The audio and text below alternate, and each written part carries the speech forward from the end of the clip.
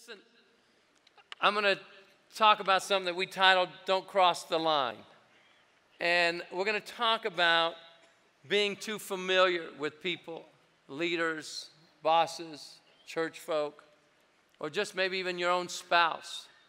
How familiarity breeds contempt. How the sin of familiarity affects our lives and what it looks like and what it smells like and what it acts like and how do I know. And throughout this message, I'm going to define in several ways what this familiarity is, what it means, how it works, because I do believe that we need to be careful because we're living in a society that's too familiar with everything, where there's no boundaries. People say what they want, do what they want.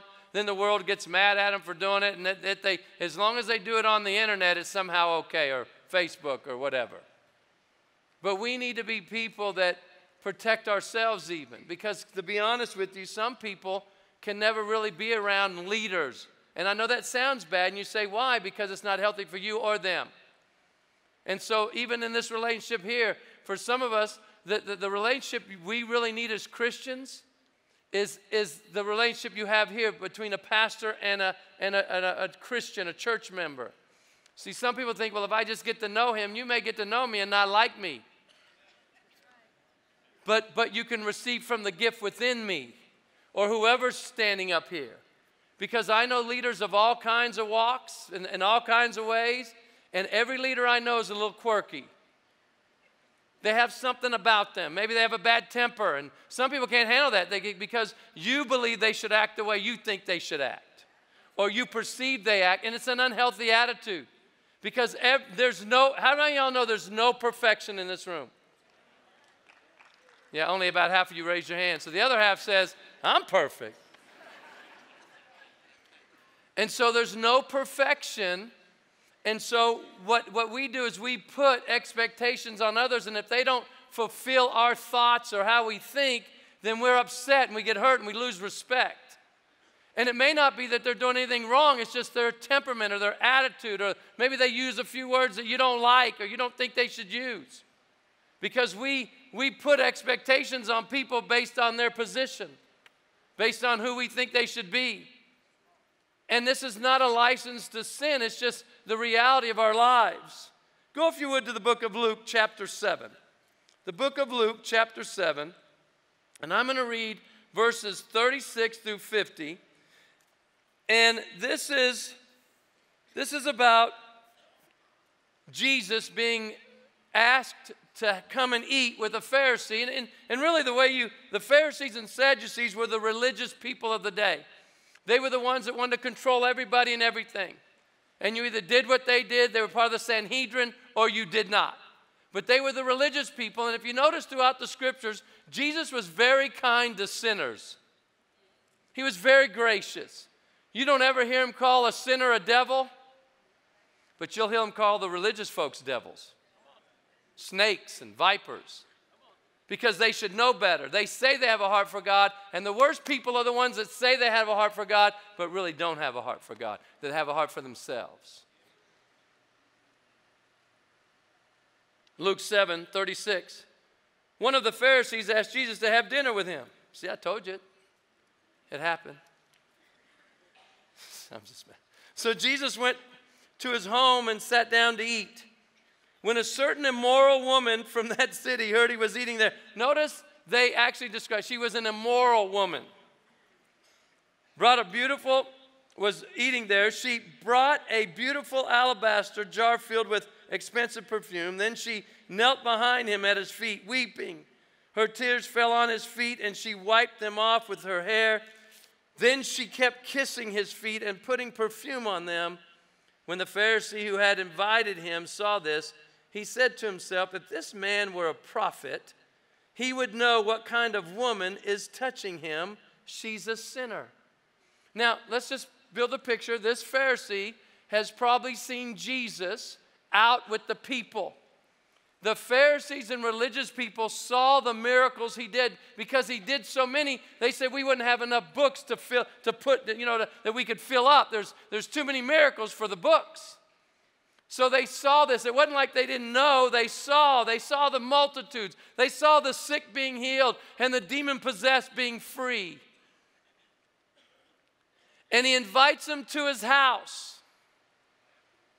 And then he says, if this guy was a prophet, he would know what kind of woman this is that is touching him. And I'm thinking, why would he say that? He saw what he did, and maybe it could be because when he finally met Jesus and invited him to his house, he sized him up. Well, I'm much taller. I'm better looking. I dress better. I smell better. And now look at this guy. If he was really something or anything, he would know what that woman is. This is the beginning of being too familiar, even though he may not have known Jesus at all. Then Jesus answered, I love this, his thoughts. That should pull him back.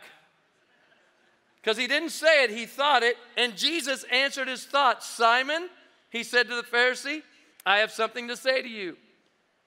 Go ahead, teacher, Simon replied. Then Jesus told him the story. A man loaned money to two people, 500 pieces of silver to one and 50 pieces to another. But neither of them could repay him, so he kindly forgave them both, canceling their debts. Who do you suppose loved him more after that? Simon answered and said, I suppose the one for whom he canceled the larger debt. That's right, Jesus said. Then he turned to the woman and said to Simon, look at this woman kneeling here. When I entered your home, you didn't offer me water to wash the dust off from my feet, but she has washed them with her tears and wiped them with her hair. You didn't greet me with a kiss, but from the time I first came in, she has not stopped kissing my feet. You neglected the courtesy of olive oil to anoint my head, but she has anointed my feet with rare perfume. I tell you, her sins, and they are many, have been forgiven. Does anybody in here have many sins? Yeah, that's why we got to get away from bad teaching and bad thought processes. Well, I've done so much. Well, if you have many sins, I don't know what that number is, but many is many. Then you're the same way. We're all the same way. One reason I love Legacy Church, because a lot of us have had many sins. And when we've forgiven much, we love much. Okay. So I tell you, her sins, and they are many, have been forgiven. So she has shown me much love. But a person who is forgiven little shows only little love. Who's he rebuking? Him, the Pharisee. Then Jesus said to the woman, your sins are forgiven. The men at the table said among themselves, who is this man that he goes around forgiving sins? And Jesus said to the woman, your faith has saved you. Go in peace. So, familiarity is when you get around somebody that you may know, or you may know, but they may not know you.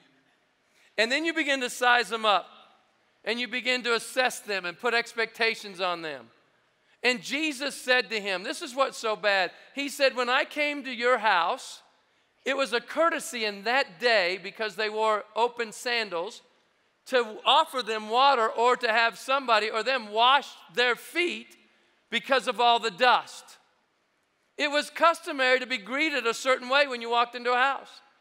You know, when I came to New Mexico and I lived in Roswell, America, I got around the Sanchez family, who are still dear friends of mine. And I would be invited to their home. And there was a whole bunch of kids. I mean, they were all grown up, but there was a big family. And Savino, who was one of the elders there, and now he works on staff, he's a city councilor. They would invite my wife and I over all the time. And I would sit there, and when one family member would come in, and there could be 30 people in the room, when one family member would come in, they would come in and look and start at one side and greet everybody in the house. And I'm watching this like, huh? Because us white folk were like, hey, if you get that, you know. And then I'd watch another family member, they'd do it. Well, I just figured, okay, that's when in Rome. And so I learned, we learned to greet people. So now when I walk into a room where there's a lot of people, I will try to greet everybody, at least, hi, how you doing, or whatever, because you learn what's customary. It was customary in this day for when you were invited. It wasn't like Jesus just showed up and said, I'm eating with you. He invited them in to treat them with some honor or respect. This Pharisee treated him with no respect because he wouldn't wash his feet, didn't anoint his head, didn't even kiss him. Now today, listen, that is not in our culture. Some dude walked up and kissed me and be like, dude, you better stop that. We shake hands. And some guys do it like strong, and they grab your other arm so you can't hug them. It's like the... But think about the lack of respect. That this guy sized Jesus up however he did it and said, I'm not even going to treat him with any kindness. And then he gets mad because Jesus has led a woman that's immoral who came in realizing who he was, and she gave him so much honor. And he gave her so much forgiveness. See, the sin of familiarity will cause you to lose relationships, not gain them. And if you come at it with everybody should act the way you think they should act, then that's a problem. And I've been around those people. Well, Pastor, I got around you and you didn't act the way I wanted you to act. Well, why do I have to act the way you think I should act? Can I act the way I think I should act? Not if it affects me adversely, and so you can't win that. Mark chapter 6. Mark chapter 6. See, we think when Jesus walked the earth that, we know he was crucified and beaten, but we think everybody loved him. They did not love him. They treated him horribly. They said ugly things to him. That's why as Christians, you got to realize, just because you're a Christian and God's loved you doesn't mean people aren't going to say ugly things to you. Well, if God really loved me, he'd stop that or do ugly things to you. We just got to be careful that we think we're better than Jesus. And that's where the body of Christ, well, I'm a Christian. If God loved me, he would never let this happen. Are you kidding me? If that's the case, then Jesus missed God the whole time he was on the earth. Listen to what happened here. Mark chapter 6, verse 1. I'm going to read through verse 6. Jesus left that part of the country and returned with his disciples to Nazareth, his hometown. The next Sabbath, he began teaching in the synagogue, and many who heard him were amazed. They asked, where did he get all this wisdom and the power to perform such miracles? Jesus says in these first 6 verses, he says amazed twice. He was amazed. Who heard him were amazed. The people were amazed because of the wisdom with which he spoke. Then they scoffed. He's just a carpenter. Highlight that. The son of Mary and the brother of James, Joseph, Judas, and Simon, and his sisters live right here among us. So folks, if you come from a certain type of background, you are taught that Mary is equal to Jesus and Mary is equal to God. And that somehow Mary had Jesus and that was it. Mary consummated her relationship with her husband, and they had many sons and many daughters. And that's not bad. That's actually good because they were married. But they called Jesus the son of Mary. And we think, oh man, that's great. It's not great. Let me finish. They were deeply offended and refused to believe in him. Then Jesus told them, a prophet is honored everywhere except in his own hometown and among his relatives and his own family. And because of their unbelief, he couldn't do any miracles among them except to place his hands on a few sick people and heal them. And he was amazed, there it is again, at their unbelief. So we say, what does all this mean? When they first said, isn't this a carpenter? Now, a carpenter wasn't an esteemed position or a way of making a living back in those days. Today, we build our houses out of wood, and we want carpenters or, metal studs, but we have carpenters, and we honor them. They build the cabinets. We like them. But back then, they built their houses out of brick and mud, or stone and mud, I would say. And so it wasn't a very esteemed profession. So first of all, they were demeaning him. Isn't this guy a carpenter? Is that all he is? Because in Israel, again, carpentry was a humble trade, and in Nazareth, homes were made of stone and mud. And Jesus probably made a few tables. He probably made some chairs, some doors, maybe even some plows. But it wasn't, when they said, isn't he a carpenter? They were so familiar with him, they said, isn't that all he is? Who does he think he is? The first group was amazed at how much wisdom, and then they began to scoff. Look at him, he's just a carpenter. These people are dishonoring his profession. Secondly, they called him the son of Mary, as opposed to the son of Joseph. Now, that was a slap in the face in this day, because when they didn't call him the son of Joseph, they're ignoring his genealogy as a son of David, a son of Abraham. Joseph was of this lineage. And saying that he was the son of Mary could have also meant that they were insinuating that he was illegitimate. I mean, that's degrading at best. It's demeaning. So they say to him, and Jesus is watching this right there, they said, isn't he a carpenter? It'd be like whatever your profession is, that's all you are. You don't mean nothing. Come on.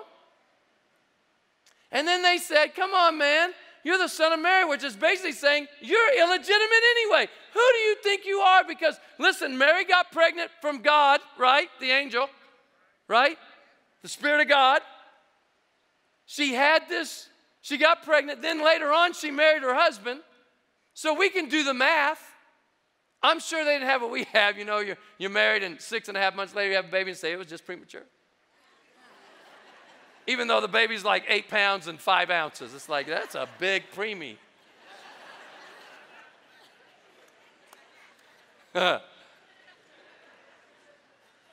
So it was demeaning. Their comments were degrading, condescending, and malicious even. And Jesus, they say, he just looked and said, man, I'm amazed at their unbelief. You see, familiarity means to know someone or something very well and in such a way as to cause you to lose your admiration, respect, and sense of awe. Surely this guy who got up and proclaimed himself the Son of God can't be, because he's just a carpenter. He's not, they won't even dignify him by saying he's the son of Joseph. He's the son of Mary. Who does this guy think he is? I wonder if he came in and God really had Jesus come in as a king's kid. Like a high position, wealthy. But oh no, Jesus came in humble, because that's how we all have to come to him. And the sin of familiarity means I know someone so well and I lose respect because they're not basically acting the way I think they should. And they don't have the position they should. Who do you think you are? You're just this. You're just that. Anybody ever had that said to them? Who do you think you are?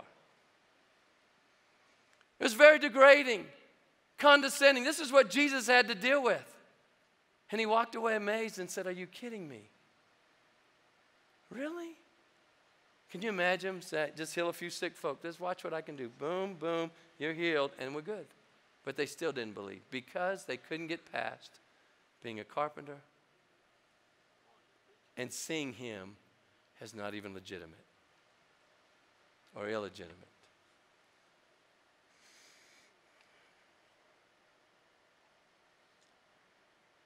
So to know someone or something very well and in such a way as to cause you to lose your admiration, respect, and sense of awe.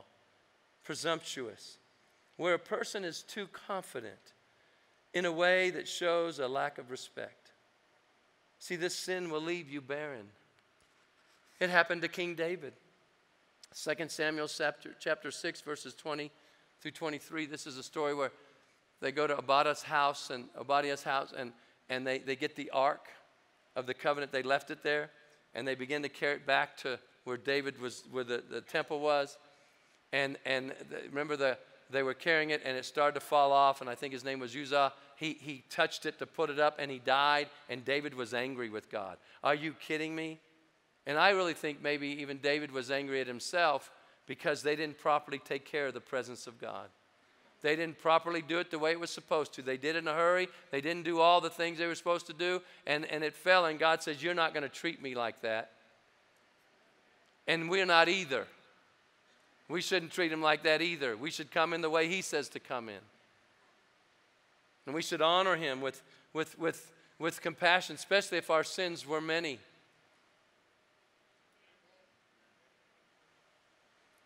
And so David, they're coming in. He starts dancing before the Lord. And the Bible says in 2 Samuel chapter 6, verse 20 through 23, when David returned home to bless his own family, Michal, or Michal, however you want to say it, the daughter of Saul, came out to meet him. She said in disgust, "How distinguished the king of Israel looked today, shamelessly exposing himself to the servant girls like any vulgar person might do." Now, a lot of people think that David danced naked. The Bible says he was robed in priestly clothes. I don't believe he was ever just, went to dancing before the Lord and became naked. I don't believe it. I don't think that's really right, but that's what you hear some people say. But he was dancing before the Lord as the king. In other words, he didn't care what you thought or anybody thought. He was just rejoicing. And his wife, Michal or Michal, however you want to say it, Hebrew or the way we would say it, comes out and begins to rebuke him. And I love David's response. David retorted to Michal, "I was dancing before the Lord I love this, who chose me above your father and all his family." I'm sure if you say that to your wife today, you're not going to win many brownie points.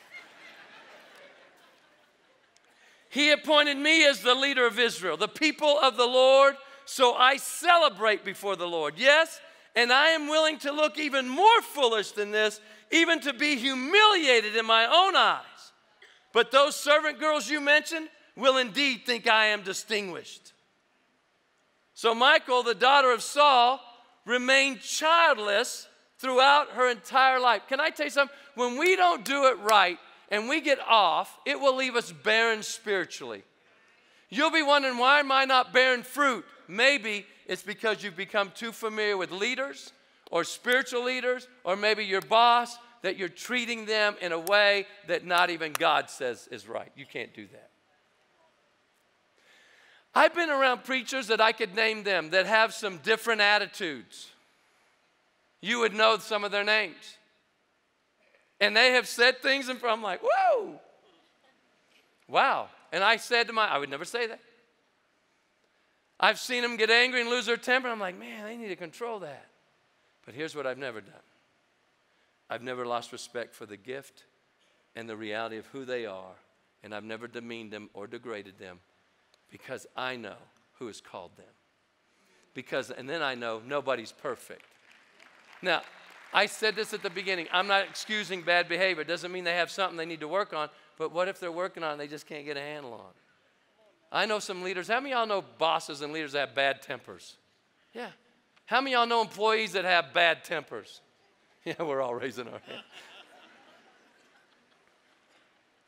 But see what happens to a person that gets so familiar, they'll look at that and they'll begin to lose respect and degrade them and put them down and find fault with them. But the person that hurts the most is us. Now, there's some leaders that have proved themselves to be wrong and just out of touch and they won't repent. I get that. We just stay away from them. But if we're going to be around people, leaders, bosses, we want to be in a place where we can be around people that maybe even can help us grow, because I believe you should have 3 types of relationships. I think you should have relationships where someone's here and you're here. I think you should have these relationships where it's even and you guys are on the same plane. And then I think you should have relationships where you're here and someone's here. So you're always helping and then you're always being helped. Because some people just want to hang around their own group. That's why and I'm going to say this and it might not fit right. That's why I'm concerned when people come in and they're 19, 20, 23, 25. They said, "You have a group just for me." Yeah, it's called the Dream Team, the body of Christ. And you say, why is that? Because if they don't have all these relationships, then they're not going to be as healthy as they could be. And when I got saved, they didn't have a youth group or a singles group. They didn't have a young person's group. You just went to church. And most of the people I went to church were old people like me. I mean, they were probably 35 and I'm thinking they're old people. And I just went to church and they said, get involved, and I got to know people. And we need to be careful that we don't isolate ourselves. I want to be around this kind of person. Well, I'm only comfortable being around this type of person. I know, but you need to get to a place where you step out of your comfort zone and get around people that maybe have done more than you or have achieved more than you so you can learn and grow. But you can never, and God won't even open those doors if you can't handle yourself. I'm not looking to find fault with leaders. I'm just not. No leader is perfect. Leaders have different quirks. One of my quirks that people say is I introduce people like 5 times. Have you met so-and-so? I don't know why I'm like that. I just want everybody to know everybody. Hug it out.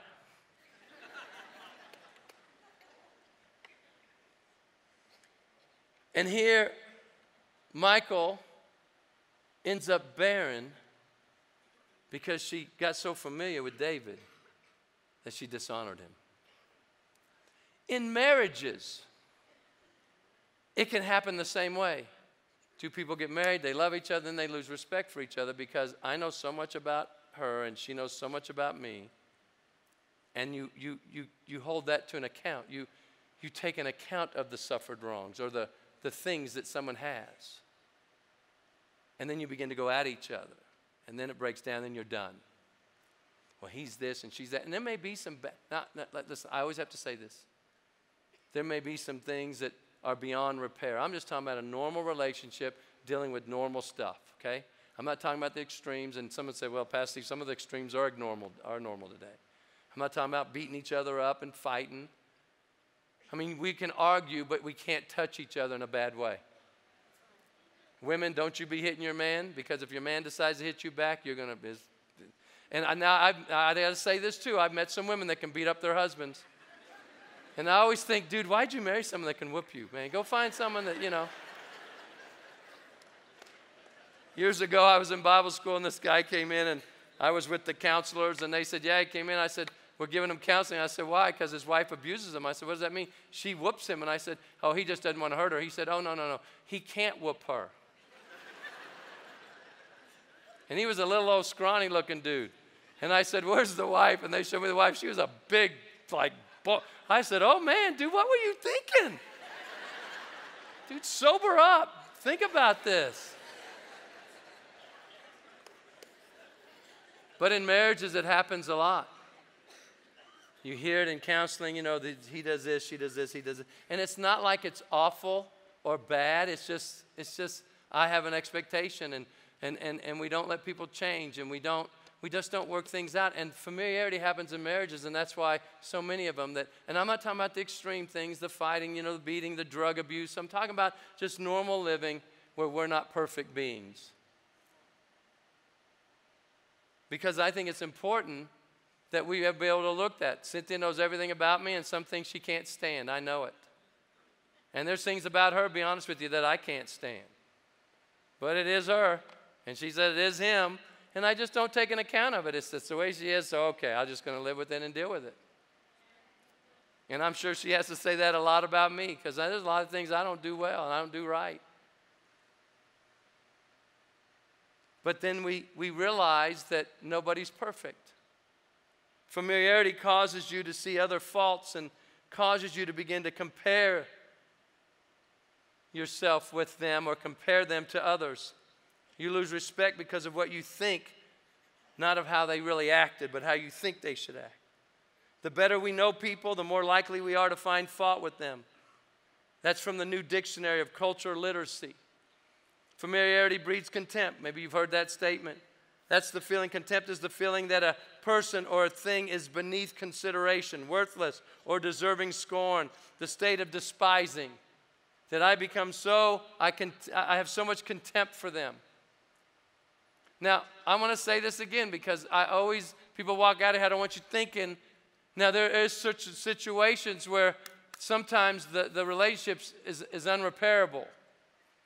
That maybe someone doesn't want to quit drugs or someone is really abusive. You don't want to be in that relationship. You want to be safe. So I get that. So understand that. But in a normal relationship, in fact, I want to say this before I close, that there's only 5 tickets left, and the tickets is for a couple. So only 10 spots left because I can't imagine a single guy or a single woman wanting to go to a Valentine's banquet. I can't. But maybe you want to. There's only 5 tickets left and then it's sold out. So whoever procrastinated, dude, we tried. See, when we become too familiar with authority, it will cost us. Maybe for some, it's why things aren't fruitful, blessed in their lives, and we live in a nation that is so familiar with everything that we don't respect. How about this one? People even get too familiar with the church. See, the church is treated as a man-made thing and not God-created. This is why people don't attend or don't attend as often as they should. People don't serve, they don't give because we think and people think, it gets so familiar, this is a man-made thing. People will say, you've heard them say, I'm not going to do man-made religion. Really? Wow, what does that mean? That anybody who says, hey, we believe something or have a vision and go and doing it, I'm not going to do that because that's man-made. Here, let me say this to you. The church is God-created, not man-made. This whole thing is God-created. And I'm going to prove it to you. How many of you in here would say, since you've gotten to know Christ, He is or has changed your life? Listen, can I tell you something? All the education in the world is not going to do that. How many say you've been delivered from drugs or something like that? Or yeah. So can I say something? They say just educate, and then the drug epidemic is as bad as anything. It's the worst it's ever been, the opioid thing. It's so awful. And yet we think education, no, it's God in us. It's God doing it in us. And God created, this is a God-created thing. That's why you got to be careful how you treat it. I've had people say to me, Pastor Steve, can you talk to the people about talking during church? I'm trying to listen, and there's a couple in front of me talking about the grocery list they need to go buy after church. Wow, I just can't imagine that. I can't imagine sitting in church talking to my wife about the grocery list. I can't imagine talking to my wife about the grocery list at all, ever. But especially in church. And people have conversations. They'll get on their phone and talk like loud. It's like, we can hear you. It's like people don't even know what a whisper is. Hey. Yeah, whisper. Hey. No, whisper. Hey. And you know why? Because maybe they perceive the house of God, and they're so familiar with it, they think it's man-made instead of God-created. God created this. He created the institution of the church. In fact, Jesus said He's the head of the church. Let me read it. Colossians 1:18 says, Christ is also the head of the church, which is His body. He is the beginning, supreme over all who rise from the dead, so He is first in everything. Not second, in everything. And because this is God created, we shouldn't get so familiar that we don't make it a habit to come to church, if you would. That it's a priority in our life. Look at some of you, or so many of you coming out on a midweek and having your children in the children's church. I'm telling you, it'll bless your life. If you stay consistent, it'll bless your world, it'll bless your life. And when you realize how great, and it's God created, and Jesus said that He gave some apostles and some prophets and some pastors and evangelists and teachers for the perfecting of the saints, for the edifying of the body of Christ. He gave them so we could mature and grow and not be blown around by every wind of doctrine. Because the greatest Christian is the stable Christian. Not one that's too high or too down, but somewhere in the middle. Because we're flowing, there's a flow to our life. And if it's God created, we better start treating it like it's God created. That's why people have come in here and they've said to me, new people, said you could tell when you walked in the sanctuary, there's no nonsense here. You're not going to put up with nonsense. You can just feel it. And I'm like, oh, happy day. Oh, happy day. Yeah. When Jesus. Okay. But that's the way it should be. And you know who sets that tone? You do. You're the one that sets the tone when people come in and say, this is no nonsense, because you're no nonsense. Because we know this is God created, not man created. This is not man-made, but God created. So we treat the house of God in a way that is right, is honorable. That's why we serve, and that's why we give. That's why we do those things. Because we realize it's God created. God created this place. And now I know there's no scripture how we do worship. We just do it this way because it's the way we know to do it. There's no scripture to how to receive the offering. Some people have told me in the past, well, in my church, we just put it in boxes, and they never say anything about it. Great. So they're missing one of the biggest part of the gospel. Just because they don't talk about it doesn't make it right.